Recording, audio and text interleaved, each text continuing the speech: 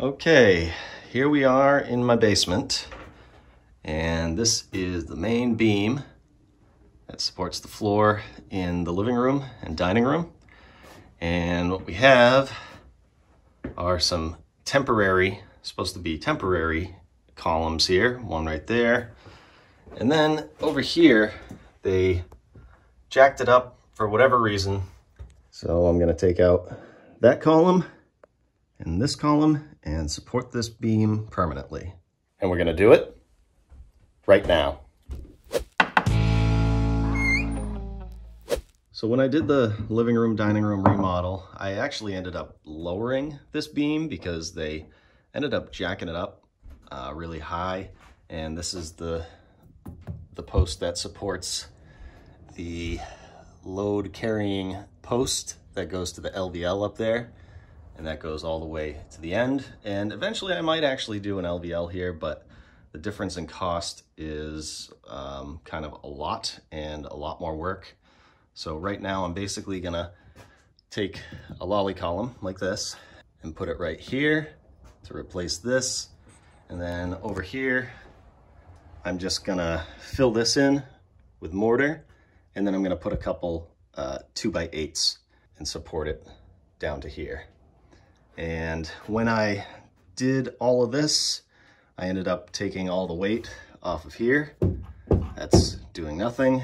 And this wall can actually come right out. So eventually, when I move my workbench, I can open this right up. So I'll have from here to here all open, which will be nice. So that's why I really want to do this.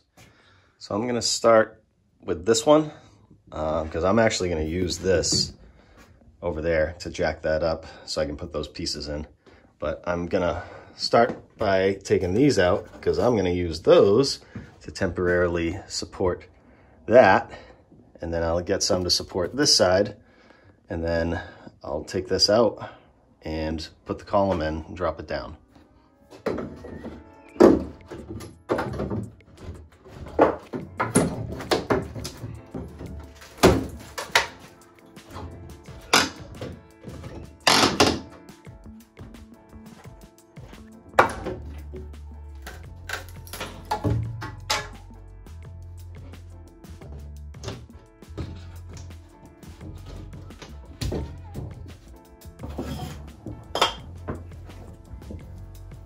I'm actually going to keep this around because this is a huge piece of lumber. Might be able to do something with it. Oh, it's heavy. And it's old, which means it's a lot stronger than lumber nowadays, in my opinion.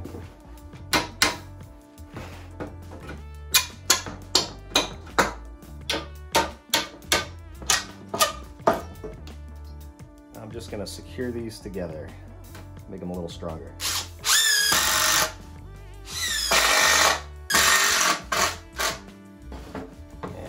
Actually putting them like this makes them even stronger.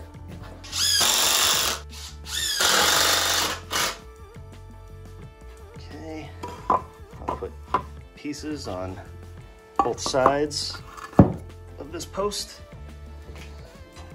And then I have this piece that'll go on this side. Oh wow, that worked out. I didn't even have to cut that. Cool.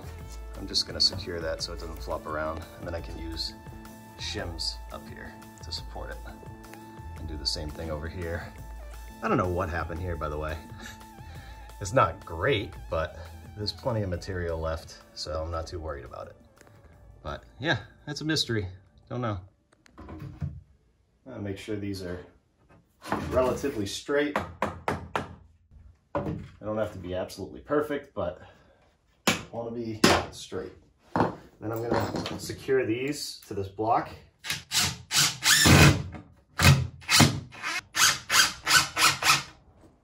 And then that way I'll know, because I'm going to jack this up first, both of these at the same time, obviously, and then I'll be able to see how much of a gap goes in here. And then I can cut my piece a little short and lower these down right onto that lally column. And I actually made a much more detailed video on how to install a lally column. I'll leave a link in the description over that if you want some more details. And this piece. Perfect. Wow. Like I meant to do it. Okay.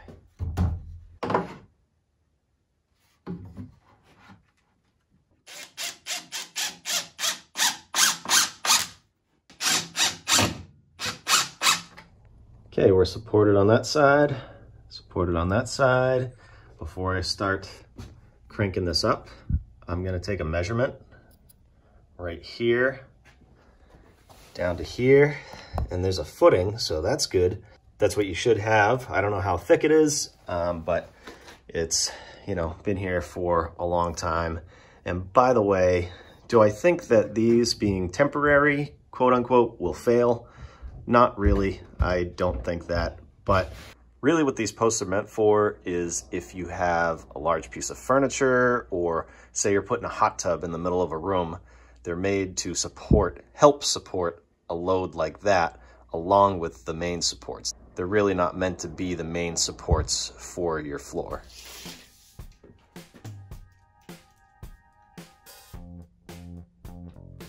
(72 3/4). Right that right here. I basically want this height to be exactly where this is, although up and down doesn't matter too much if it's a 16th or even an 8th, but I want to get it as close to this as possible. So I'm going to cut that column.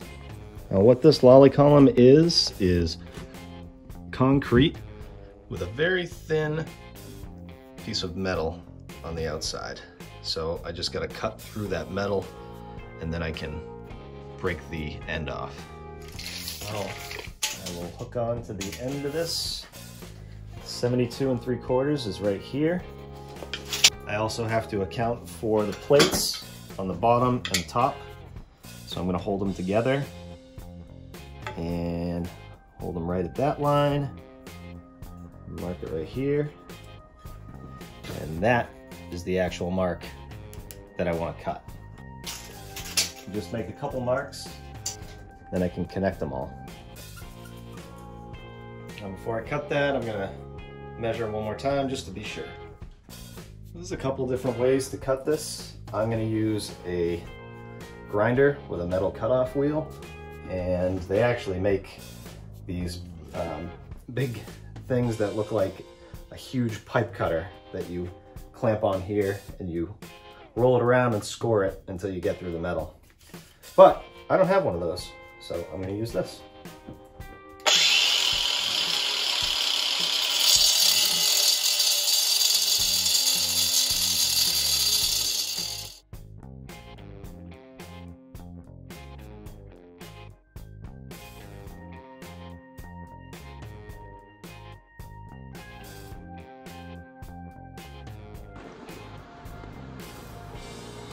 See, I've cut all the way through the metal. You can see some concrete in there. There's my original mark, and then moved it up for the plates. Now, the fun part.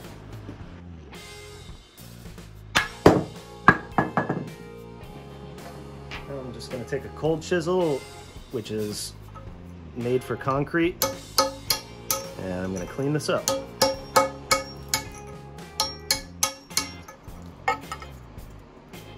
Looks pretty good. Pretty flat all the way around. Nice. I'm just gonna test fit this. Why not? One thing to keep in mind, these are really heavy. I'm happy with that. Okay, I'm gonna start raising this up. Very slowly, carefully. I don't have to go up a lot. I'm gonna hear a lot of cracking. See, that's loose. Okay. Another way to do this would be to have a bottle jack on this side with some 2x4s pushing up and a bottle jack on this side. But that would require 2 bottle jacks, and I think it would be a little more effort because you have to go up and down and jack both sides up so that they don't, these don't get loose and fall. Keep going.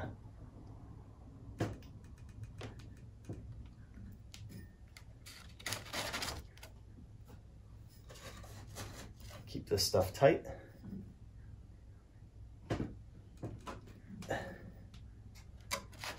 Hear a lot of cracking now.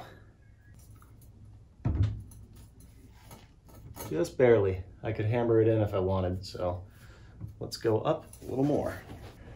I want to go up more because I want to get these shims where they need to be, and then once I drop this down onto the shims, this is going to crush a little bit.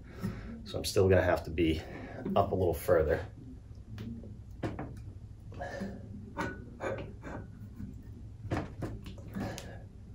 It can be nerve-wracking. Right. Loosen that all the way.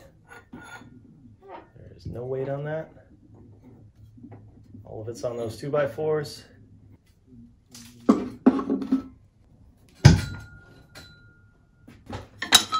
Take our plate, put it on the bottom, and then put our plate on the top. And this might be tight. That's okay. I had my hammer. Oh!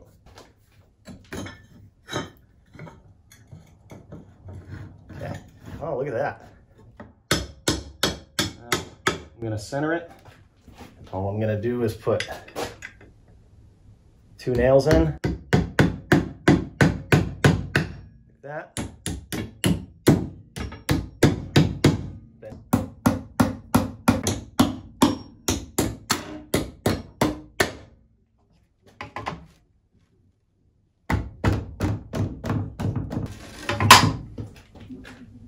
That all looks perfect.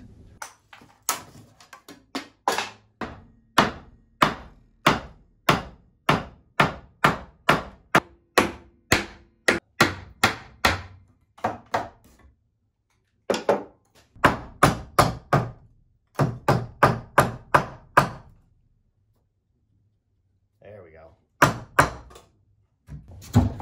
That's loose and that's tight.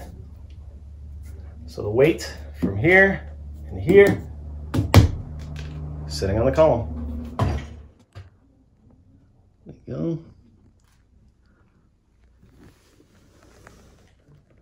And that's how the column sits on that plate in between those little nubs.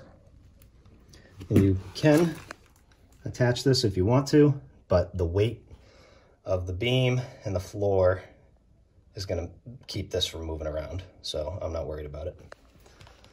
Okay, now we can take this pole jack and put it over here, raise this up, take care of this side.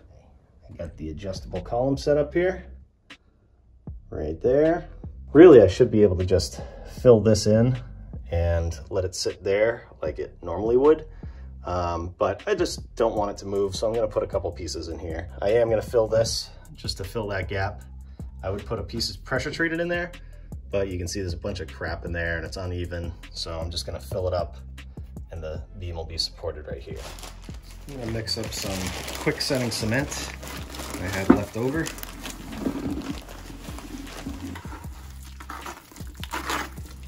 just going to pile this in there.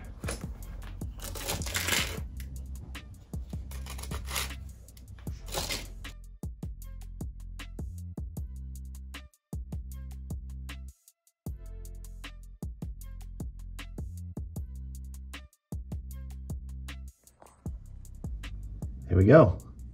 I tucked that cement right in there. And this is more for, you know, filling the gap, more for filling the gap than it is for structural, but it'll definitely help.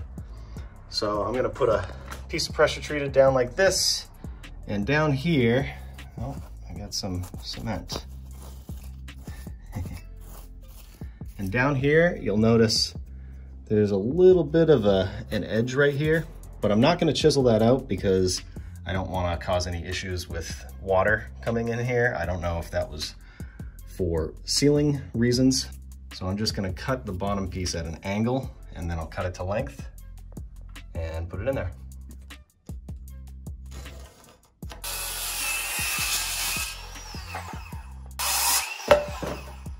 And I'm not gonna put a bottom plate here. I don't think I need it. I'm not gonna attach the bottom this way. Again, the weight will be enough to hold this in place. And I'm gonna put a couple screws into these pieces of wood afterwards. Let's see if we can get this in. I'm gonna jack this up just a little bit. I already jacked it up a little bit, but I wanna go a little bit more. I don't wanna go crazy. I don't wanna crack drywall or anything.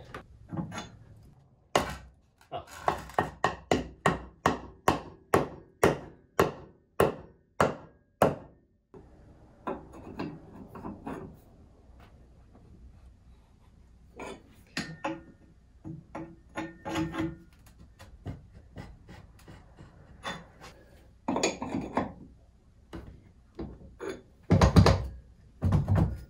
Okay. All the weight is on that thing. Let's see. Yep. Well, I'm going to tighten this back up for now because I'm going to take this out completely.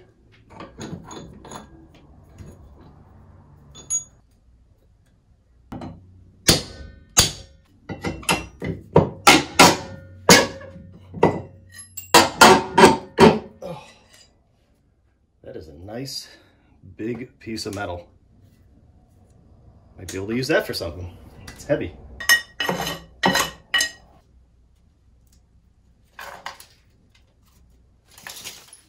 I'm going to put a couple long exterior screws in there into those blocks.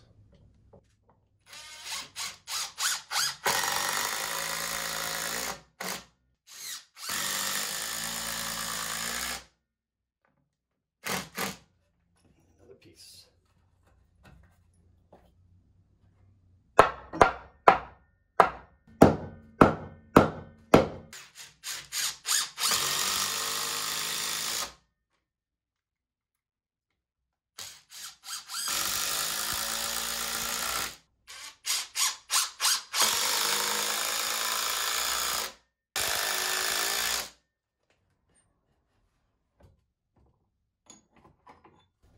That's it.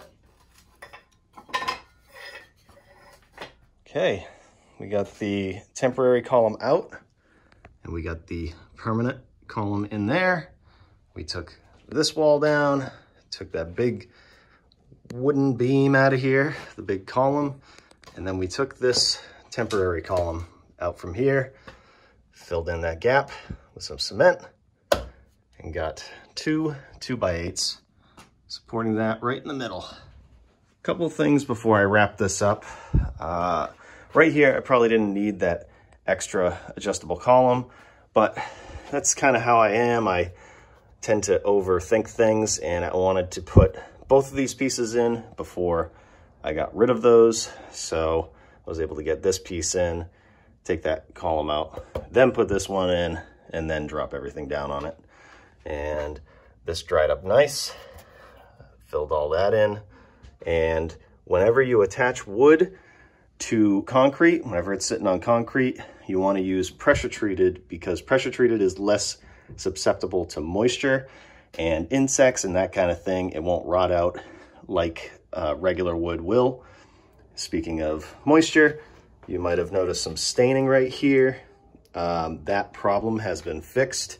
My driveway is out here. And in the winter, the snow would build up and then it would melt and come in here, but I fixed that on the outside, filled in those gaps. So as far as that goes, that is all set.